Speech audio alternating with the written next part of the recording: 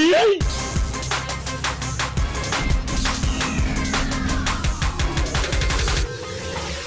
what's going on, guys? My name is Joe, and welcome back for episode 7 of the Rush That Base series. Today, we have a new Town Hall 11. It has been 23 days since we started this series, taking a Town Hall 7 up to Town Hall 11, and hopefully taking it to Town Hall 12 in the upcoming weeks, maybe.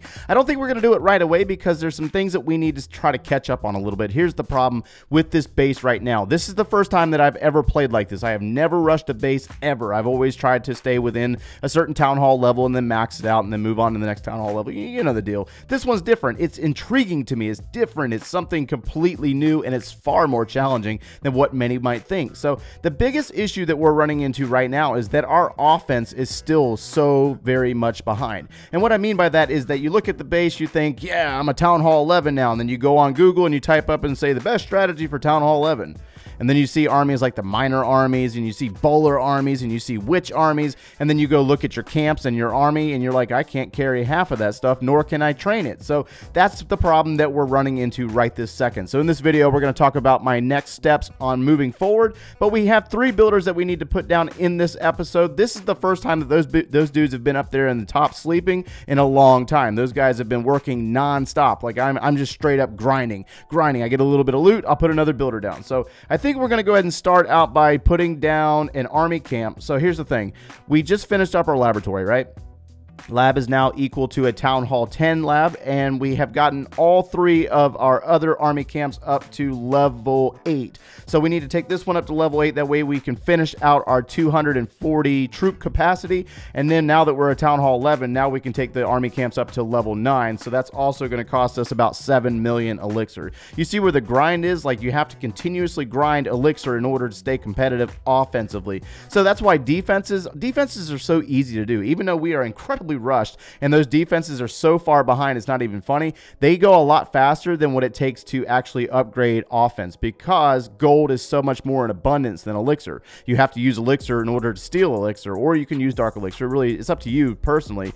But when you have all this dark elixir, when you do all that farming and you're stealing dark elixir, in reality, you should probably be putting your heroes down, and that's going to be one thing that we're going to do in this video as well. Is we got 60,000 dark elixir sitting there, and we're going to put our queen down in this episode. So we got one builder down on an army camp to take that one up to level 8, and we are going to go ahead and drop an expo. So we're going to finish up this with dropping an expo, get rid of some of that gold. That way when we go back out and farm again and steal some more gold, we're not wasting our efforts, and we're actually getting some gain for the return. So we just spent 2 million gold on an expo, and all we have left to build for our next Town Hall upgrade would be, let's see here, we got a wizard tower. That's all we have left is a wizard tower and the Grand Warden. So the Grand Warden, incredibly important, but it's also 6 million. So I have to kind of juggle here. What am I going to do right now? Am I going to use that elixir rune that we collected from the clan games and get the Grand Warden, or am I going to put something down in the laboratory? You see what I'm saying? You see the dilemma? It's like,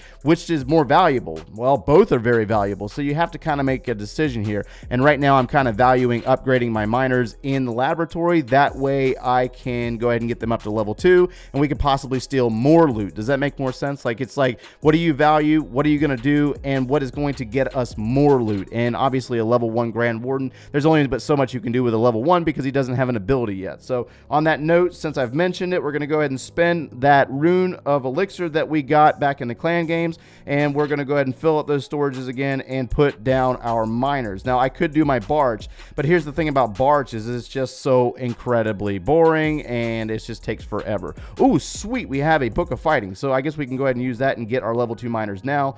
And now we have the ability to go up to level 3. So now I got to go back and do some more grinding. Let's go ahead and get into a raid while we wait. All right, so we are going to go ahead and hit this base with a minor army. Now remember, I only have 1 barracks that can actually train the miners, so I'm having to wait like 40 minutes for an army to train. That's one difference between you and I, is that if you are using a single base and you're playing as a rush player originally, you have no other accounts, then you're more than likely more beneficial to use a barch army. I can afford to do this because I have multiple accounts that I play, so I can train up this minor army, just kind of forget about it for for a few hours and then come back and do some serious raids. But then I'm also doing a little bit of pushing as well. Right now we have worked our way up into gold 1, and we are chasing after the free gems that are available by completing the pushing series, by going up into Champions League. So you get 250 gems by going to Crystal League for the first time, and then you also get like 1,000 gems for going to Masters League, and then you get like 2,000 gems for going to Champions League.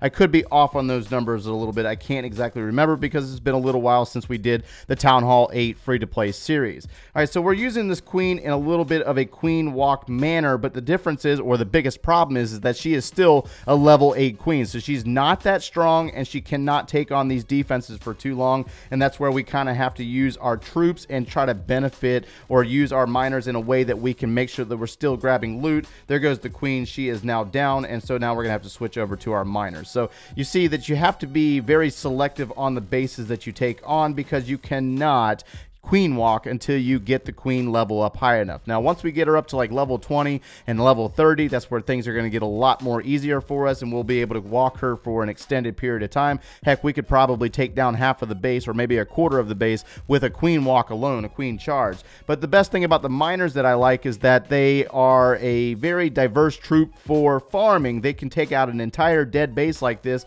if they are high enough in level, and right now we're working with the level 2s, so it's a little bit more easier than what it was before when we were using the level 1s, because we have those additional levels. So you have to make sure that you're upgrading your troops. All right, so let's try to use our heal spells wisely. Oh yeah, if you don't remember from the previous episode, we did upgrade our spell factory, and so now we do have an additional spell slot, and we do have the ability to upgrade it again and gain another spell slot, so we can grab another heal spell. So we're going to have to be putting that down here in the very near future. That way we can make our army a little bit stronger. See how it's still very weak. It's a very weak army until we gain more levels. And I know some of you are probably thinking like, well, just use bards, you know, that's easier to do, but I want to be able to take out full bases and continue to collect trophies. That way we can gain those free gems. So we're going to go ahead and bail on this army. We did, in fact, get the win, but we didn't get all of the loot off of it. Still a very nice raid. Let's go ahead and bail on that because that miner will die. Nice little pool here, but let me show you those free gems and where to get them if you're not aware of that.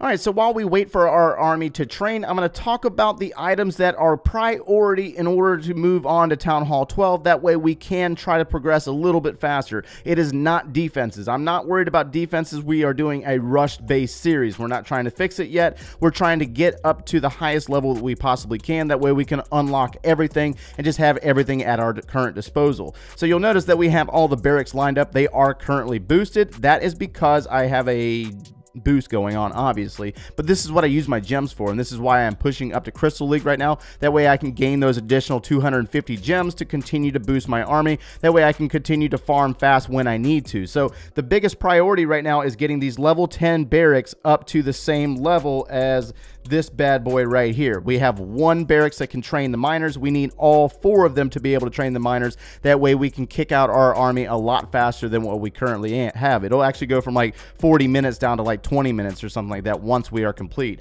I don't know the exact number on that. I just don't recall exactly. So another thing is your heroes. If you are doing a rush-based thing, you should still be upgrading your heroes. And I understand that they take a long time and they take Dark Elixir, but even though you're farming, you're still collecting Dark Elixir, and you can't try to say that you don't have any Dark Elixir because you're going to be collecting it whether you're stealing just Golden Elixir or not. So it's just going to, little nickel and diming is still going to pile up. Put it into your heroes. That way you have the strength in the offense that you don't have on the defense. If you think about it, if you have a really weak defense, you need to be really strong offensively. That way you can try to make up for the fact that your base is going to get 3-starred in a clan war if you're trying to clan war as a rush player. Just something to think about. And then also we need to make sure that we are also doing these army camps. These army camps need to be maxed out. That way we can mimic the armies that we see in strategies. Like we're using the farming army, the miner farming army right now, but we're not being able to use the full miner army because we don't have the full troop camp space that we are available as an actual Town Hall 11 or an actual Town Hall 10.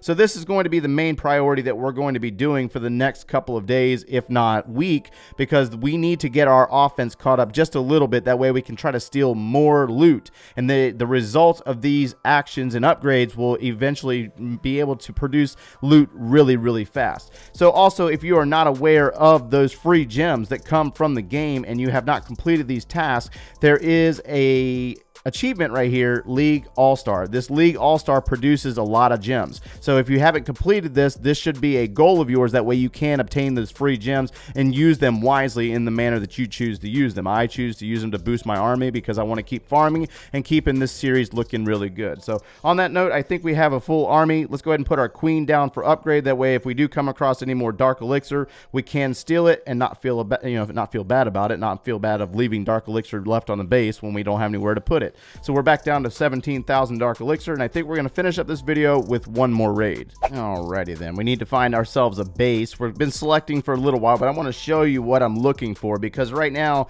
we have to be very selective in the bases that we hit. I mean, maxed out bases like this or very high level bases like this, don't even try to hit them. You are not going to be successful at all. I mean, you could try, but it's not going to be the results that you want to have. So this base right here, we just actually stumbled across it, and this is actually quite perfect. Everything is dead. The expos are down, the inferno towers are down, we have some heroes alive, but they're not that big of a threat, especially against the miners. So we can use our hero, our one single barb king, and I also got a P.E.K.K.A. in the clan castle that we can use off to the flank. That way we can try to clear up some buildings and try to keep our miners on course. Is what we want them to do, is sweep the entire base. So since we are not queen walking, we dumped the healers and we added more miners. I know that seems like a little bit of a redundancy, but we're using more miners. That way we can gain more loot and try to sweep the entire base without the queen walk portion.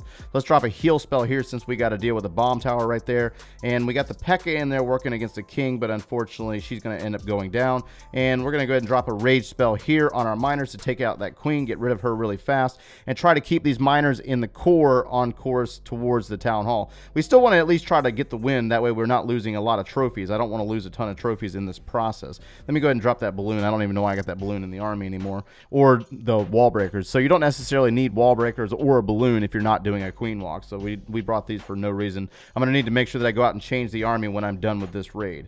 All right, so our miners are in the core on the town hall. Looks like we've gotten some of the loot, but not all of it, and we could definitely use another heal spell. This is kind of that situation where you really need to get your spell factory upgraded, because we haven't done so yet. We're still behind. We're still got like a town hall 10 or a town hall 9 level spell factory. All right, so miners are in the core. Doesn't look like they're doing very well, you know what I mean? Like, we still got high defenses that we're having to face off against. They're not doing the best, and we're out of heal spells to carry them on, but they are going to secure the win, and looks like they're going to get distracted just long enough. Let's go ahead and freeze these defenses and give them some time, maybe. No, it's just not going to be enough. It's just not going to be enough. So again, we've pushed up to an area where we're starting to face off against higher defenses, and it would pay to be down there in the bottom, down in Silver League. We could be down in Silver League and stealing, dead bases and stuff like that down there, but we also need those gems. I really do need those gems, so that's going to be my focus. Maybe we'll see. I'll show it off in the next video. Hopefully we hit that Crystal League by next episode, and we'll see what happens. But hopefully you got something out of this video today, guys. If you enjoyed the content, smash that like button, subscribe if you haven't done so already, and if you need any additional video support, click one of those links over there. We will see you in the next one, guys. Take care.